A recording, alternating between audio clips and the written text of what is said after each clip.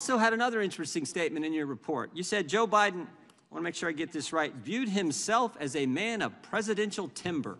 Remember that statement, Mr. Hur? I believe that does appear in the report, at least in the executive summary. I think this is interesting, because here's the scary part. Page 200. I said this earlier in my opening statement. Page 200, Joe Biden, this is a quote, Joe Biden risked serious damage to America's national security when he shared information with his ghostwriter. Shared it with his ghostwriter, the guy who was helping Joe Biden get $8 million. And oh, by the way, Mr. Hur, what did that ghostwriter do with the information Joe Biden shared with him on his laptop? What did he do after you were named special counsel? Chairman, if you're referring to the audio recordings that Mr. Zwanitzer created of his conversations with exactly Mr. Biden, what I'm referring to.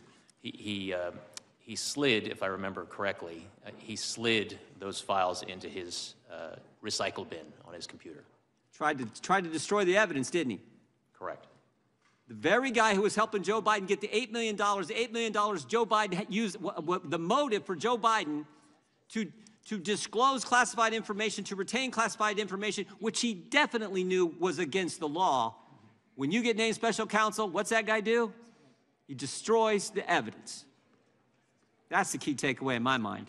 That's the key takeaway. I yield back. From, is it Mr. Raskin? Gentleman from